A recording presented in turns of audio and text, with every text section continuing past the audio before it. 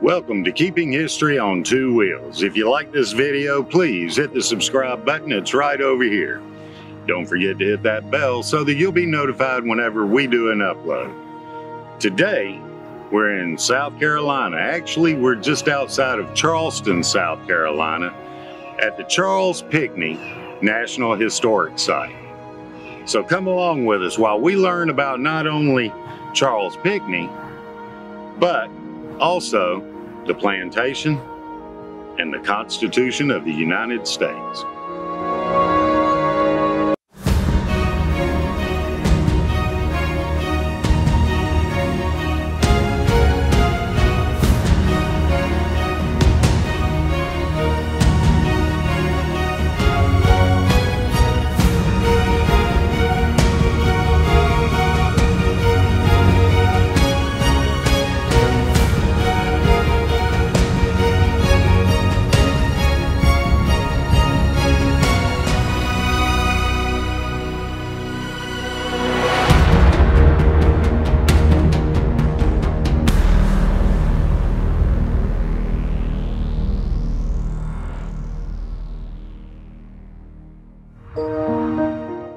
Charles Pinckney was born into a prominent Charleston family on October 26, 1757.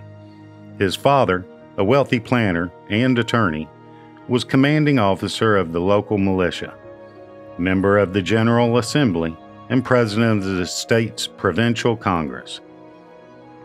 Young Charles received his basic schooling from David Oliphant, a noted South Carolina scholar who emphasized history, the classics, political science, and languages. Growing political unrest with Great Britain disrupted Charles's plan to attend school in England. He ended up staying home and studying law with his father. In 1779, during the Revolutionary War, Pinckney represented Christ Church Parish in the State Assembly. As a lieutenant in his father's militia regiment, he took part in the attempt to retake Savannah from the British. The next year, after the British captured Charleston, Pinckney and his father were imprisoned along with other American officers. The elder Pinckney was freed after swearing allegiance to the British Crown, which saved the Pinckney estate. Charles, however, wasn't released until June 1781. In 1784, Pinckney became a delegate to the Congress, then meeting in Trenton, New Jersey, and in May 1787, along with his cousin Charles Cotesworth Pinckney, Pierce Butler, and John Rutledge, he represented the state at the Constitutional Convention in Philadelphia. Due in large part to his efforts, South Carolina ratified the new Constitution on May 23, 1788. In April 1788, Pinckney married Mary Eleanor Lawrence, and they eventually had 3 children. Over the next 10 years, he held a variety of political offices, including the president of the South Carolina State Constitutional Convention, governor of South Carolina, and was a U.S. Senator. Early on, the Pinckneys supported the Federalist ideology.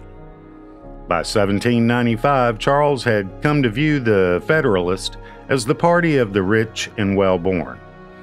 He joined with Thomas Jefferson's Democratic Republicans, championing the interest of the rural Americans over those of the coastal elite. During the presidential campaign of 1800, Pinckney was Jefferson's South Carolina campaign manager. Jefferson rewarded Pinckney with an ambassadorship to Spain.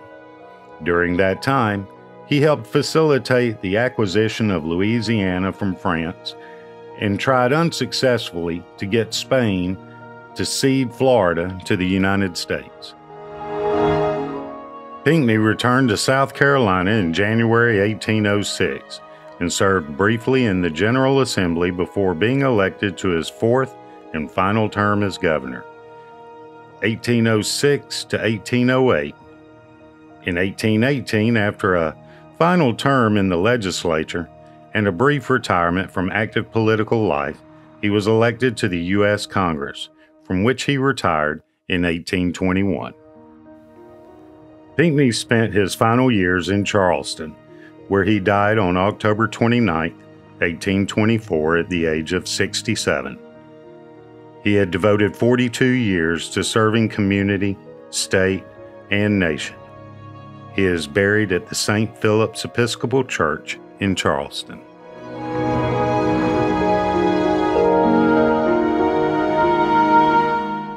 In Philadelphia, Pinckney became a familiar leader, speaking more than 100 times on the various issues facing the body. Of note were his strong beliefs in protecting property interests and establishing a strong federal government with a clear separation of powers. Pinckney was concerned with forming a government that would represent the rights of the people. Pinckney believed in the separation of church and state, and in religious freedoms. At the time, 9 of the 13 colonies maintained an established church which was either Anglican, Dutch Reformed, or Congregationalist. How many thousands of subjects of Great Britain at this moment labor under the civil disabilities merely on account of their religious persuasions, exclaimed Pinckney in a speech to members of the Continental Congress. The proposal passed easily and found itself in Clause 3 of Article 6 of the Constitution. When the issue of slavery arose, however, Delegate Pinckney stood among his fellow Southerners in defense of the institution. He openly questioned the assertion that slavery was wrong, stating, "If slavery is wrong, it is justified by the example of all the world, in all ages. 1/2 of mankind have been slaves." He also stated that South Carolina would reject the Constitution if the document prohibited the transatlantic slave trade. On May 29, 1787, Pinckney presented his own draft of the Constitution. Unfortunately, this document was lost. A draft of the Pinckney Plan was found among the papers of James Wilson from Pennsylvania, which permitted constitutional scholars J. Franklin Jameson and Andrew C. McLaughlin to reconstruct Pinckney's plan. When in 1818 James Madison wrote Pinckney, requesting a copy of his original draft, Pinckney did not have it, and thus provided Madison with another copy he believed was substantially the same. This resulted in a major controversy concerning Pinckney's contributions to the final draft of the Constitution. Nevertheless, scholars today attribute approximately 28 clauses to Pinckney. His major contributions were the elimination of religious testing as a qualification for office, the division of the legislature into the House and Senate, the power of impeachment being granted only to the House, the establishment of a single chief executive who will be called the President, the power of raising an army and a navy being granted to Congress, the prohibition of states to enter into a treaty or establish interfering duties, the regulation of interstate and foreign commerce being controlled by the national government. Further contributions Pinckney made to the Convention and to the Constitution may never really be known, but it is obvious he contributed significantly to the proceedings, earning the nickname Constitution Charlie. After the signing of the Constitution in September of 1787, Pinckney returned home and once again become active in state politics.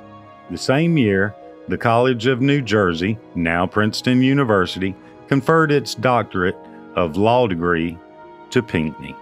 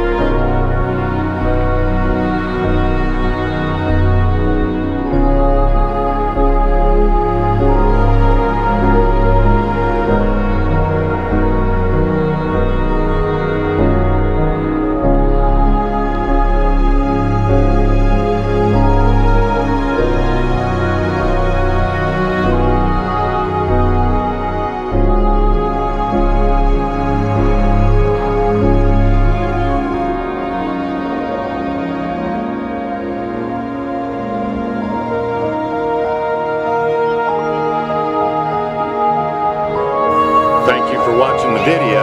If you liked it, go ahead and hit the subscribe button right over here. It's right down here. Go ahead. I'll wait on you.